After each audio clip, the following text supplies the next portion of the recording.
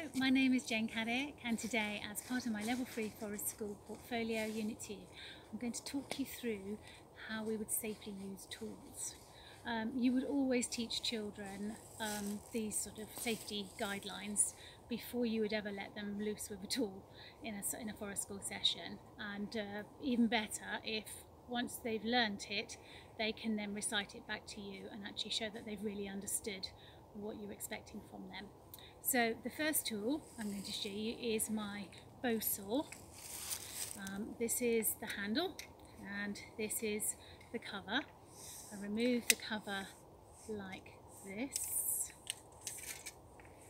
and this is the blade and this is the cutting edge. When we're not using our bow saw, we always replace the cover like that. Okay. When I am standing with my bow saw, I will stand like this, and when I will walk with it like this. I pass my bow saw like so. I use my bow saw 2 arms and a tool's length away from anyone else apart from my partner. And we will both wear a glove on our helper's hand. We use a bow saw to cut anything larger than a 2p piece.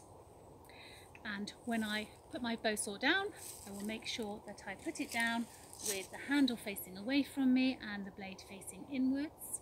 And when I have finished using it completely, I return it to the designated tool.